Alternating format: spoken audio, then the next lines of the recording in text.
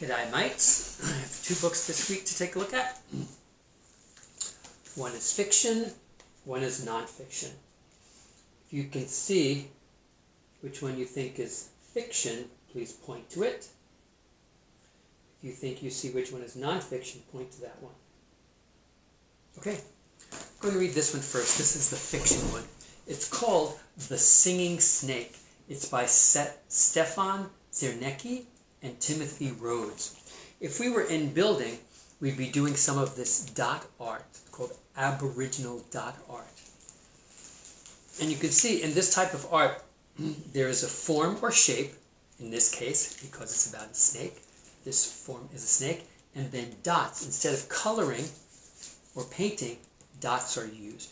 That has been used in European paintings in the about 1880s, 150 years ago, where Aboriginal people, first peoples in Oceania and specifically in Australia, did dot paintings for hundreds and hundreds of years.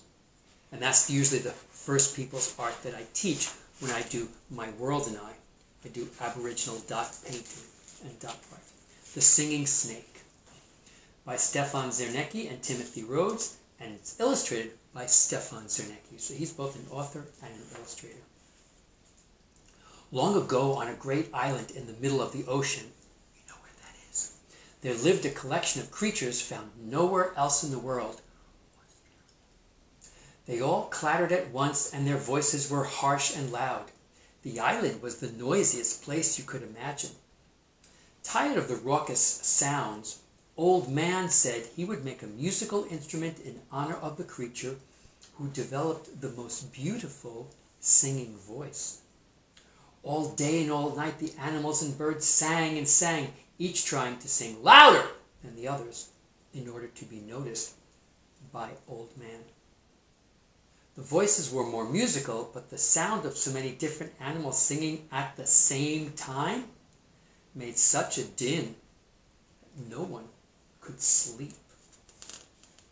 You can see the dot art in the image there.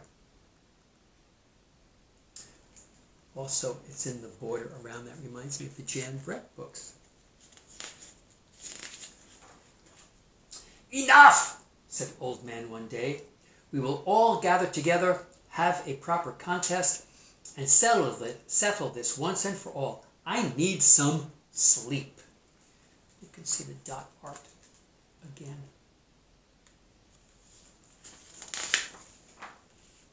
A large, colorful snake listened to Old Man and thought about his chances. He wanted to win the contest, but he knew that he only had an average singing voice. It would never be judged the best. He listened carefully to the other contestants. "Lark has the most beautiful voice," Snake finally decided.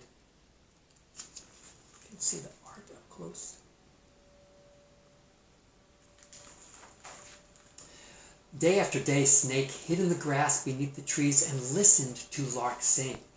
At night, he went off by himself to practice. But no matter how hard he tried to imitate Lark's voice, the only result was a sore throat. After a while, Snake knew that he would never win the contest. He became very jealous of Lark's voice. I think I hear a problem coming. Jealous of Lark's voice. One day, Lark flew down from a tree near Snake and began to hop around on the ground, picking at insects. Snake noticed how very small Lark was. He was getting an idea. If I swallowed Lark whole and was very careful not to harm her and held her just at the back of my throat, then I'm sure I could borrow her voice for the song festival. Oh, this is getting dastardly. Uncomfortable plans, dastard. Once Snake had made up his mind, he quickly swallowed Lark. She began to sing in protest, but her song appeared to be coming from Snake.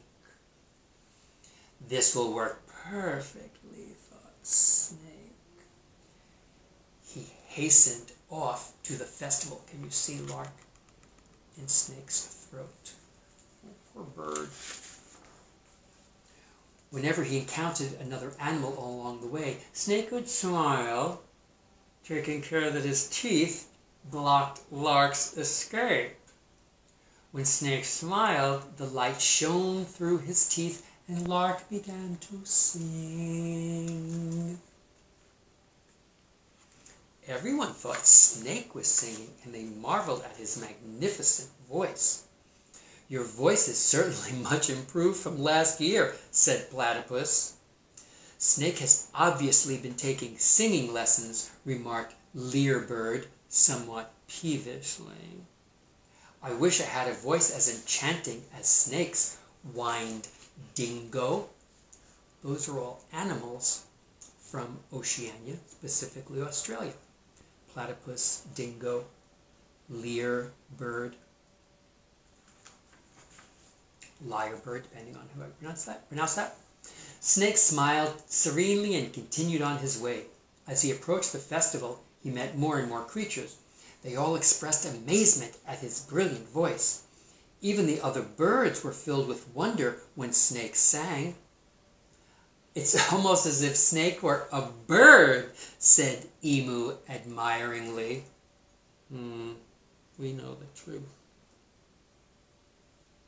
Such a sorrowful and anguished song, added Cockatoo. It makes me want to cry.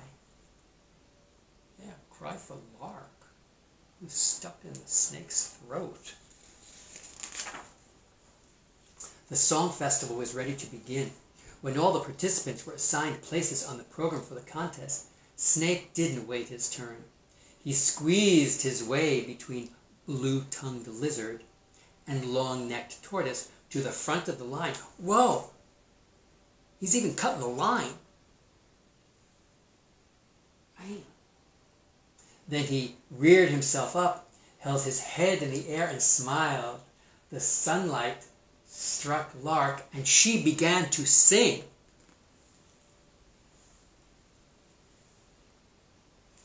This is deceitful, pretending to be something that he's not.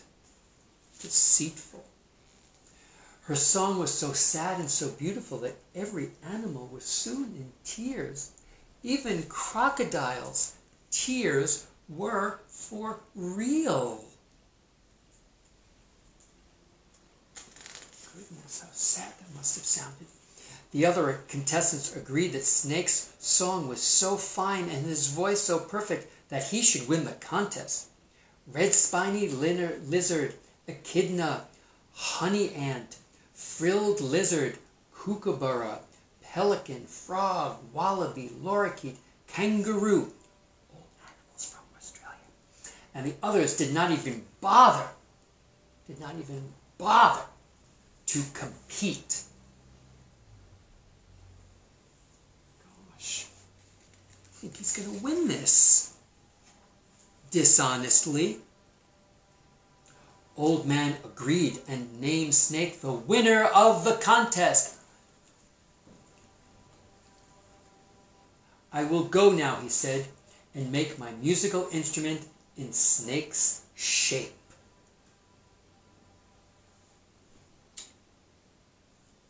Instead of a lark shape, no.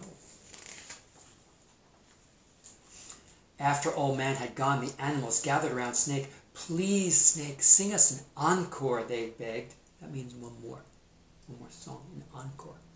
Snake smiled again.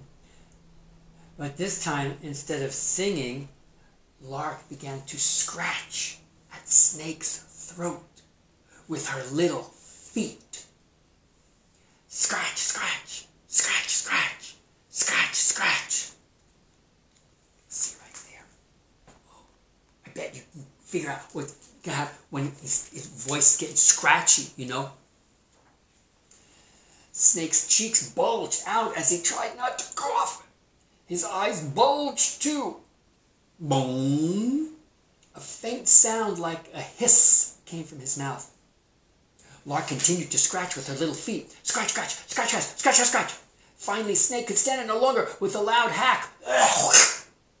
He coughed and his mouth opened wide. Lark quickly flew to the safety of a tree branch and began to sing a glorious, glorious song of freedom.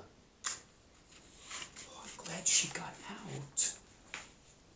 All the creatures were so delighted with the song that Lark was singing that they were distracted for a moment. Snake quickly hid in another tree, pretending he was a branch. Deceitful. When Lark's song was finished, the creatures noticed that the snake had disappeared. Now they were very angry. He cheated us, they said. He was horrible. To Lark. We should never speak to him again, said Koala. Nor trust him, added Flying Squirrel. Yeah. When all the animals had gone, Snake came down from the tree, and just as he reached the ground, Old Man returned with his instrument. It looks like you, Snake, Old Man said, showing Snake the great horn that he had made. The sound isn't as sweet as your voice. Old Man blew into the strange instrument, a low, rich, humming sound filled the air. Have you heard that kind of instrument before? Snake said nothing and slithered off into the tall grass in shame. He should be ashamed. No one ever did speak to Snake again. After a while, he forgot how to speak to himself. All he could do was make a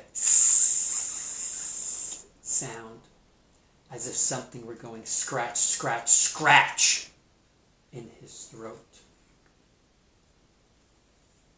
Yeah, he got what he deserved. The singing snake.